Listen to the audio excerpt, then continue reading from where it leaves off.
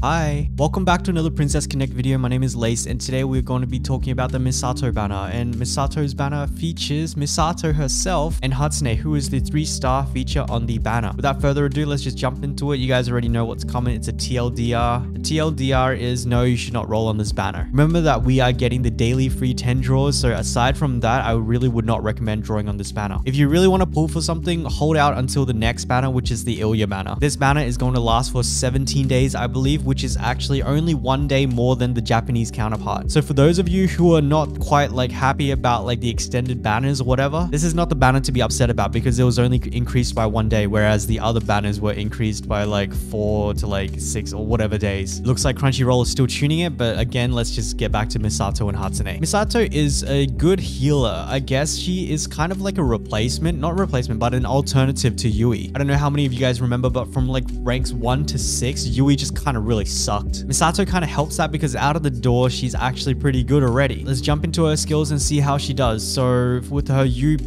she recovers HP and increases magic defense for all allies. I'm going to think from all contents point of view, I'd say this is relatively useless in arena, and the reason is because it's a UB, right? The recover HP and increase magic defense, man, especially if you're thinking about, oh my god, I'm going to get wrecked by Ilya. Misato is actually not the answer. UBs, especially Misato's, is just, it just takes way too long to actually charge up to use. We're about to move into a very different meta. I'm pretty sure store meta is about to die. Not with Misato's release, but with Ilya's release. Especially those that are going for Ilya, you guys are going to be running with I think Saren and Yuki. For you guys who haven't watched my battery video yet, it means that Ilya is just going to be gaining TP super fast. She's going to be able to UB almost right off the bat, and she will just destroy the team. So it's for the reasons like that, Misato kind of just doesn't work out. She's just not fast enough. And if you're focusing purely on defensive, it just doesn't really work. The UB itself is okay, I guess, especially for sustain. She's not really okay, she kind of is a dedicated healer, but she has quite a lot of offensive capabilities, as we'll see down the line. Again, like I said, especially a little kind of guidance for these skills. Wherever you use Yui, you probably would be able to use Misato. Moving on, let's get into the skill 1, which is Define Force. So this just increases magic attack for all nearby allies. So I think this is a medium increase, which is fairly good. However, what you need to note is that the magical attack increase is only for the 300 range within Misato. What this means is that if we take Misato's position, which is 735, she will only buff characters around 300 range from her. What this does mean is that she actually buffs up to Anna, but not Ilya. You can see if you take away 300 range from that, that's 735. I think it's 435. And you see that Ilya has just missed out. It is for this reason that when Ilya comes out, you'll see that Ilya and Misato actually don't work together. I mean, you could if you play it more technically, but for these reasons, that's why you're not going to see much of that. However, when Misato gets her skill 1 UE unique equipment, she gets an upgrade to the skill 1, which is increases nearby allies magical crit rate by a medium amount.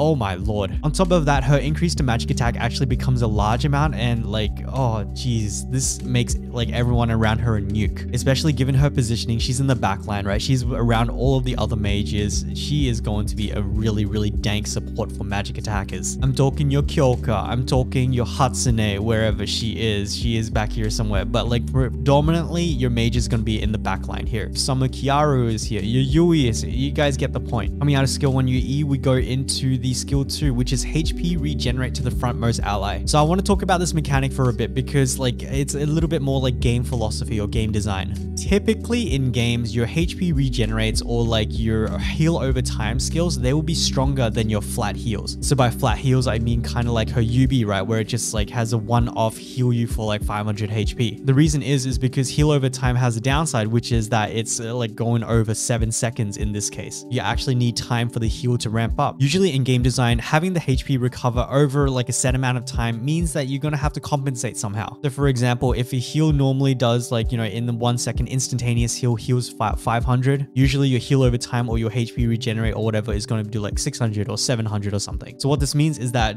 from a reactive point of view, it's not that really good, although you can't even control it anyway. But in the long run, HP regenerates or heal over time should technically regenerate more than the instantaneous heals. What I don't like about the skill is that it is only the front frontmost ally. And as you guys are probably experiencing with World 11 right now, there are a lot of those like chickens with the sticks and they jab your second in front. Usually that's my Makoto, and my Makoto just ended up dying in 1 or 2 of the stages. Again though, like typically your frontmost ally is probably going to be the one that needs the HP regenerate. I'm just a really big fan of like the targeted healing skills, so like Yukari, Shizuru, Jun, I think, where they heal like the lowest HP ally, and that just like is so much utility in that, right? However, for content like CB where like Misato, you know, if she's going to heal everyone with her Yubi, but then like the boss is predominantly going to be hitting the frontmost unit, then that is absolutely no problem. This is definitely going to help that. Moving on to her EX skill, she just gets more magic attack, and magic attack, for you guys who don't remember, every healer's heals is based on their respective attack. So like for example, I think Yukari uses physical attack, and in this instance Misato and Yui, for example, use magical attack, which affects their heals. 1 level bonus, she's a support, magic attack, which is great, and magic defense, which is cool because it gives her some survivability. I'm not looking for magic crit rate here. I don't even know if she has any like damaging skills, but so down to her attack pattern. So these icons are actually wrong, I think. So her skill 1 is, remember, the magic attack buff, and the skill 2 is the heal over time to the frontmost unit. This is actually pretty good because what this means is that she is actually buffing herself up before she is going to use her heal. Not only that, but her surrounding characters also get the buffs before they start like throwing stuff out there. This is a great initial pattern, and it's pretty standard from here, the loop. It's okay. It's what it is. Again, just to summarize Misato, for each type of content, I would say like for story, she's quite good because she has all those heals and like the magic attack buff. A lot of the time, especially in story, you need that kind of hybrid. You need a bit of healing as well as the damage or like the support for damage. Again, because you use Yui a lot in like the PvE or like the main kind of story, like whenever you use Yui, or you could consider using Misato instead, especially if you're using a magic based team. For clan battle, however, I think she has like pretty good utility as well. I don't think right now is the time to use her, especially with CB coming up in the next like 24 hours or something. I think the time to use her will be next CB, in which we will get Ilya, and I know I said Misato probably doesn't buff Ilya without some sort of like move speed manipulation, but Misato is going to buff everybody else. So I'm talking like the Kiaru, or I'm talking about the Anna or the Hatsune or whoever else you're going to be using. And of course the Kyoka. How could I forget the Kyoka? All in all, a pretty solid unit. However, again, do not roll for her. Like she is going to come to the dungeon shop like maybe in a couple of months. We've got like 90 or 100 free rolls or something coming up. Like it'd be pretty unlucky if you weren't to get her. All right, with that being said, let's get into Hatsune. I think I've covered Hatsune like a million times by now, so let's start with her skills. I'm sure everybody has experienced Hatsune now, especially in arena. Like she does a whole bunch of like, you know, the stars falling things like ding, ding, ding, ding, ding, ding, ding, ding. That is her Yubi, and that is probably what she's most known for, but like she's not really,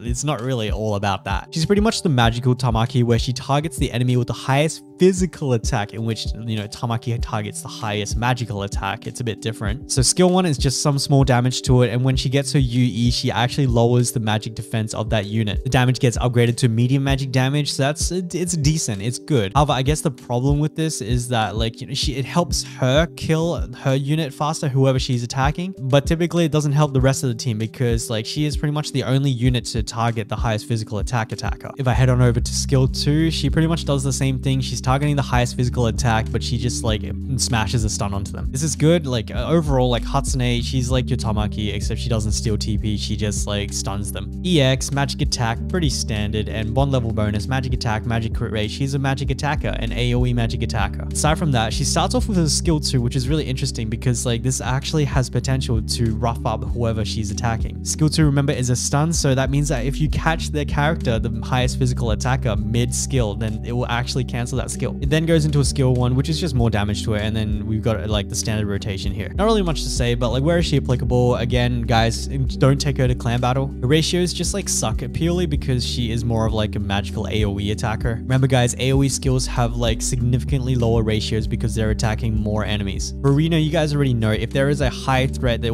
usually is a lot of high threat physical attacking units, you bring Hatsune. Hatsune is featured in a lot of famous comps such as Mage Melt and a whole bunch of other stuff. But recently, Hatsune has been used with like Ninon, for example, on like defense, which is really interesting. You should look at Hatsune as a physical attack deterrent, but she's not really. Especially if you can load up your team with so many physical threats, it's kind of whatever, but you kind of need to know the comps. For main story PvE, I actually kind of use her on one of my alts or my former alts that I used to play. It's just nice having some magical damage because like there are some monsters that you can't kill without magical damage. That's kind of the summary for Hatsune. I'm pretty sure you guys have already like know already what she does and like where she kind of fits in. Summarize, her main utility is in arena, and if you really want to know, well, like, you know, what she does, you want to go into PCRD fans, right? This is probably where you'll get the most value out of her. And if you just like chuck in Hatsune somewhere up here, and if you look for a couple of comps, like you'll definitely find stuff here. A lot of the counters actually feature Hatsune, which is you know, not that great because I still don't have her. But yeah, hopefully in your 100 rolls you will be able to pull a Hatsune and a Misato. Again guys, the average rate to hit the featured 5-star is about 142 rolls, so don't be too disappointed. I know you guys are going to be disappointed anyway. I was disappointed anyway. It doesn't matter, right? Gacha gamers, am I right? One last thing maybe is Misato's voice actress is Mariko Koda.